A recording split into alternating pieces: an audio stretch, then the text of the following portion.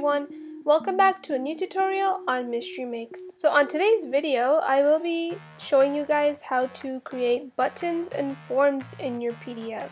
This is another InDesign tutorial on an interactive PDF element that I will be showing you guys how to insert into your PDFs.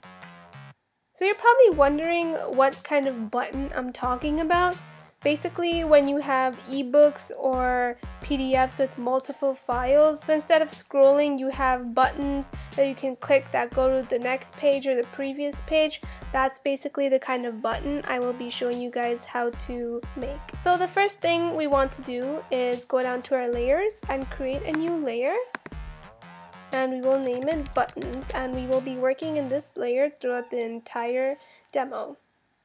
So the next thing we want to do is create buttons on our pages. So if you have a 100-page document, let's just say for example, and you want to create a button, we obviously don't want to go through every single page individually and try to create a button manually. Instead, we will go to master pages and create buttons on the left side and the right side of the page. Therefore, we only have to do the process 2 times instead of 100 times. So when we go to pages, you see the A master written right here.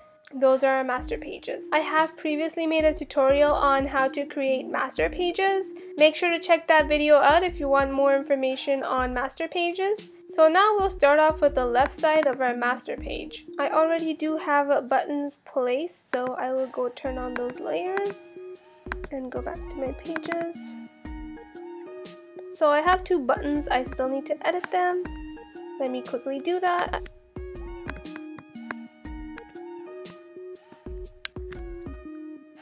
So now that I have my buttons on the page, we will adjust them to where we want them to be.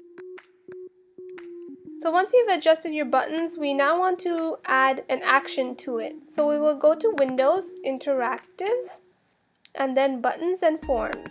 So now that we have our buttons and forms open, we will click on one of the arrows to assign them. So under type, we will choose button, and then you can name it to previous. And then for the event, we will choose how we would like our button to be clicked. So we will keep it to on release or tap. Next, we would like to create an action. So we want this button to go to the previous page. So obviously we will click go to previous page.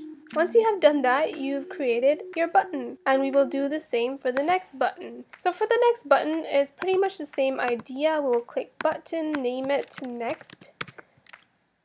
We will keep the event the same, and for actions, we will click on go to next page. So we've done the left side of the page, now we have to do the right side of the page. And for that, we just click on the right side in our master pages. We can copy and paste what we have there. After you adjust to where you want the buttons, it's the same idea. Now I'm going to quickly assign these buttons to an event.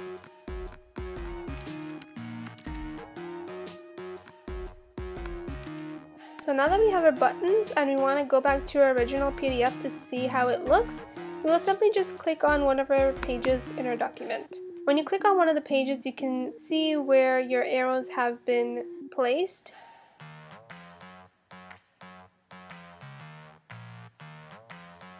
Once you've added the buttons and assigned them to an event, we are basically finished here. So now I will export this PDF and I will show you guys how it works. To export this PDF, we will go down to File, Export, name it to buttons, select where you would like to save it. So under Format, we will click Adobe PDF Interactive instead of the print, and then save it.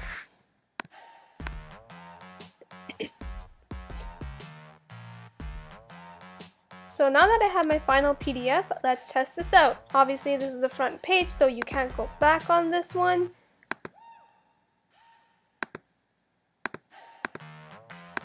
And just making sure that all of my buttons work. And yes, they all work. So that's basically how you create buttons in an interactive PDF. I hope you guys enjoyed this video. Please feel free to check out my last video on how to create hyperlinks in interactive PDFs. Hyperlinks are another interactive element that you can place on your PDFs. So if you want to learn how to do that, please go and check out my last video. I will have it linked in my description down below. However, that's all I have for you guys today. Make sure to subscribe and stay tuned because I have a lot of new videos coming out soon. But anyways, thanks for watching. I'll see you guys next time.